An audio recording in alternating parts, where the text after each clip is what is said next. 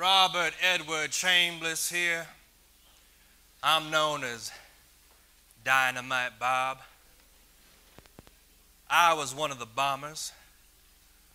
Just 18 days before your so-called leader, Martin L. King, marches on Washington, causes all that ruckus. We told you all niggers, we belong here. You don't belong here.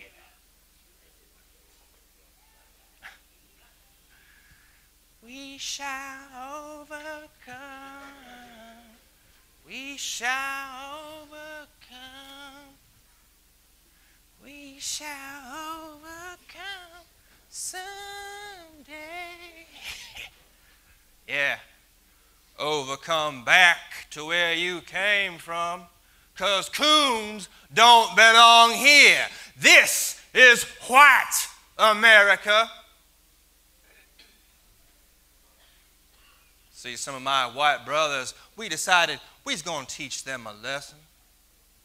Now, the bomb was supposed to be a warning. We gave them a warning call. We said 3 minutes before exploding. How was we supposed to know them colored gals was going to be near where the bomb went off?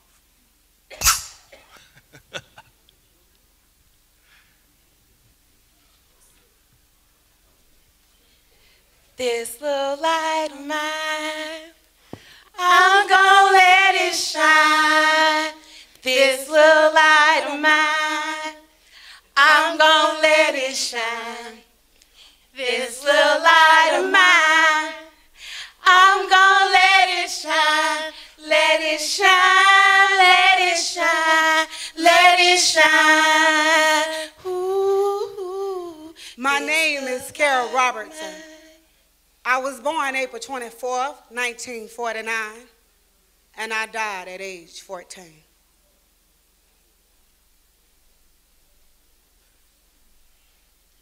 My name is Addie Mae Collins. I was born April 19th, 1948.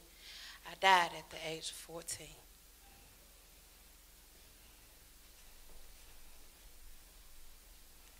My name is Cynthia Wesley. I was born April 30th, 1949. I died at age 14.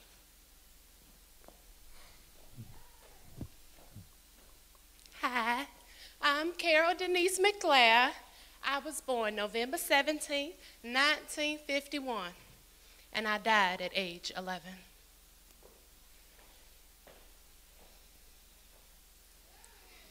We are the four little girls of Birmingham who never made it to adulthood. Imagine waking up with your family, eating breakfast, laughing, talking, getting ready for church, something you may have done this very morning. You anticipate singing in a choir and hearing a good word from pastor. Nothing out of the ordinary. But for us, on that day, it was everything but ordinary. Little did we know, our lives would change forever.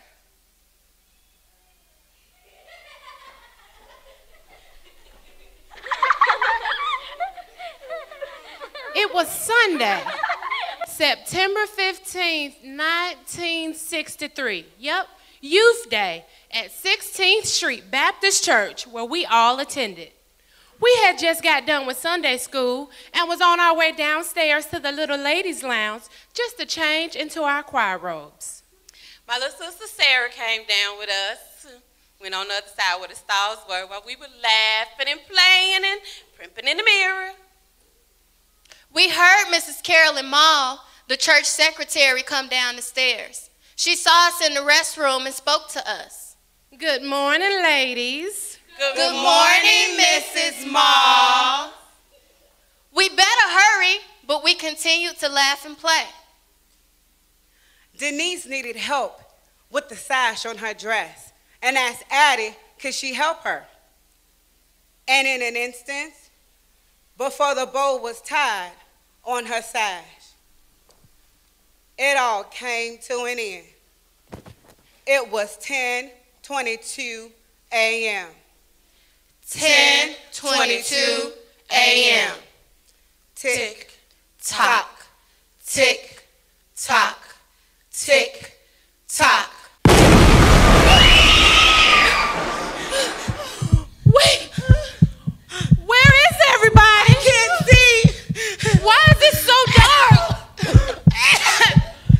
I can't breathe. Can't see. Where's everybody? I can't breathe. I'm not breathing. My little sister Sarah called my name faintly. Eddie, Eddie. But I didn't hear her. I couldn't hear anyone. Everything was dark. I couldn't breathe. I'm not breathing. 10:22 a.m. We were bombed. 16th Street Baptist Church. They planted the bomb right outside the latest restroom. Who knew this would be our last time laughing? Our last time playing. Our last time seeing each other. We were only children. What did we do? Who could do such a hateful thing? But it happened. It happened to us. We were gone. My little sister Sarah was hit in the eye and in the face with little pieces of glass. It left her blind in one eye, but thank God she's still alive. 10:22 a.m. 16th Street Baptist Church. There were many who were injured, but 4 lives were taken. Addie Mae Collins. Cynthia Wesley. Denise McClare. Carol Robertson.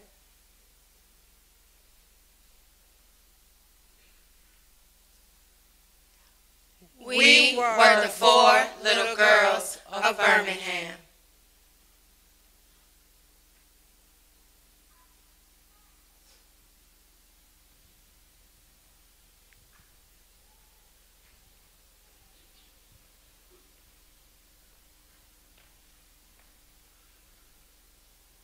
We killed them little colored negress girls. I lived to be 81. They didn't even live to see 15. I was convicted 14 years later for that crime to life in prison, where I died in 1985. But we're still out there, still going strong. You see, just 'cause we don't got our white hoods, that don't mean we don't exist.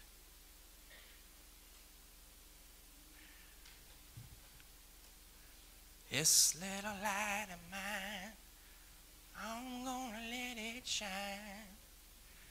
This little light of mine.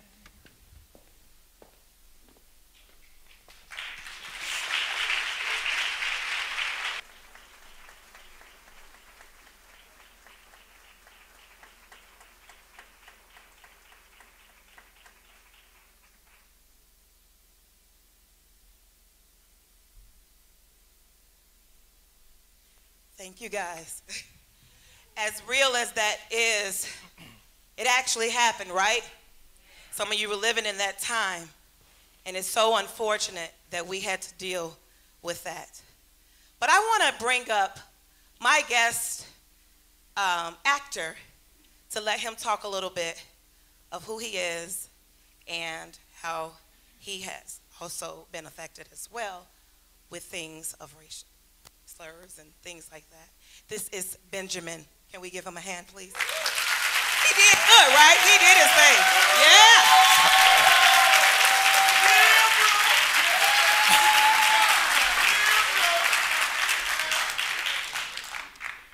Thank you.